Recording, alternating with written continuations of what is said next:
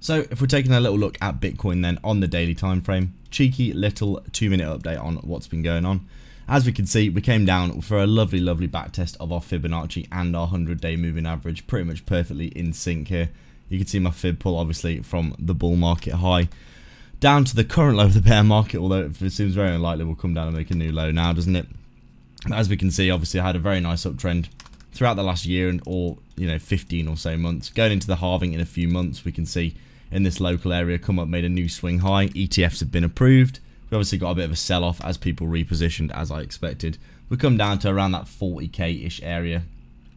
As you can see, we dropped into our little bit of support here, which was the 618 Fibonacci, which I think is one of the main key indicators that needs to be flipped for going into a bull market. And you can see we've come up here and finally back tested that level, along with our 100-day moving average, which we back tested.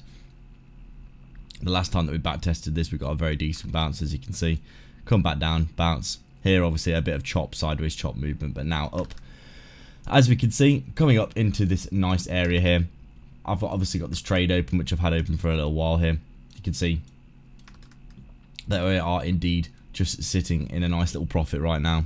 I did take this trade about here, as I felt like since we were coming back up in this area, we were probably going to see ourselves just get a bit more continuation.